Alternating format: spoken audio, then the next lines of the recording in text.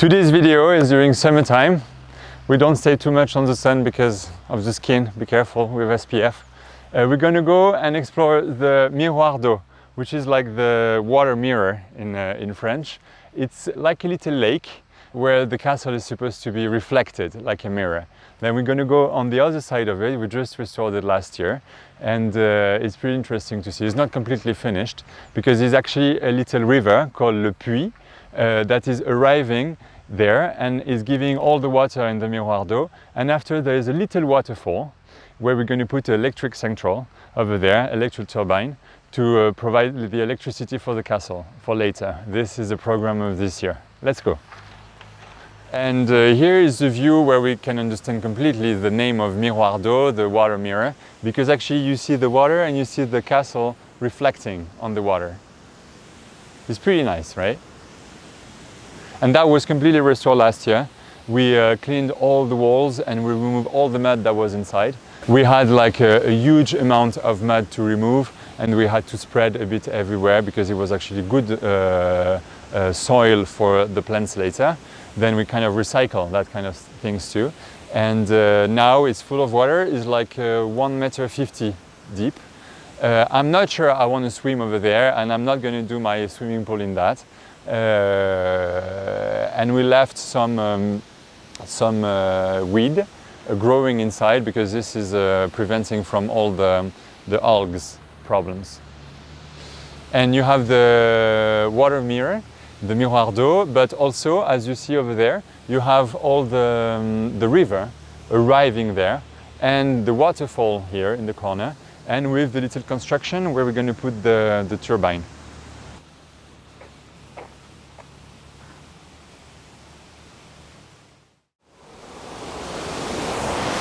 Here is the waterfall. The waterfall, the difference of level is around like 2.5 meters, almost 3 meters. And that's enough to provide electricity, hopefully for the whole castle consumption. And because of this, because it's really like sustainable, we're gonna put all the system, the heating system in the castle will be actually electric. We're gonna put Hydroelectric, which is going to warm the water with the electricity and put it on the heating system after. That way is going to be completely sustainable and green, and that's why it's a big investment too, but I think it's a good investment because if it's not too dry and we still have some rivers, it's going to be a kind of autonomous house, which is amazing because the heating problem in a house is part of the biggest spend on house maintenance, and that was one of the good surprises of the house, because usually you mainly have like surprises that cost you more money, but you rarely have like surprises that brings hope and a future that feels like more comfortable. Then let's go. Here you have the waterfall, as you see. And here there is a construction where we're going to put the turbine and all the material.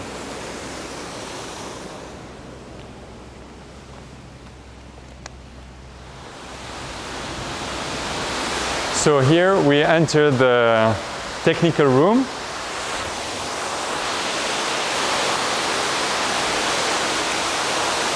And it's not going to be exactly like this, but in October we're supposed to receive the turbine, all the material. And we're going to do some construction and rearrangement of the room. But this is one of the old turbines. It was like a big wheel in the hole over there that was turning and taking this turning too, and this was doing electricity with the little threads that are here, the cables, bringing electricity and providing the castle. This is of course not possible to use it anymore, and we're going to put a brand new material. We call it like turbine Kaplan. Kaplan is the name of the guy who invented this kind of turbine. And it's going to be positioned inside.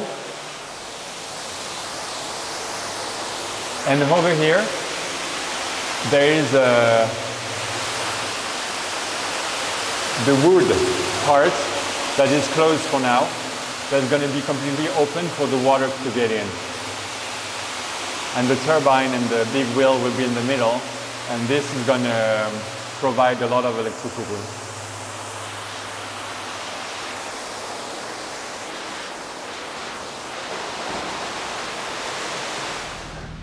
Then we just saw the waterfall with the building where we're going to put the turbine. And the question in terms of aesthetic is how we're going to hide it, because to be honest, this is really like brutalist style, and I don't like it in terms of aesthetic. It's not really like going with the landscape.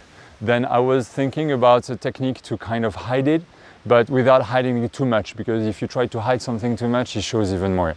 Then I was thinking maybe to put just a metal thing with some vegetation from plants growing on it, or to put, I don't know, like it's a little like a green tunnel where we're going to grow some plants on top. I don't really know. If you have ideas for that, I'm really starving for some ideas for that part.